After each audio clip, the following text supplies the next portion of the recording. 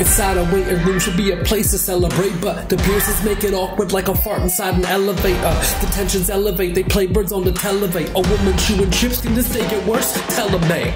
Enter Madison, she brought donuts. Kate's a fan, but Kate's family, they go nuts. She's like, hear me out, but then they kick her out. Then Miguel's like, welcome to the outside of the Pearson house. Speaking of Miguel, he not their dad, but he dad lame. Up in the waiting room with a chocolate or the ranch games, always shock cause she can't explain why Kevin's a slave to his vices. Jesus Christ turned this Asani into Grey Goose. Kevin ran back and forth and like they hate each other. It's harder to watch them when Venus and Serena face each other.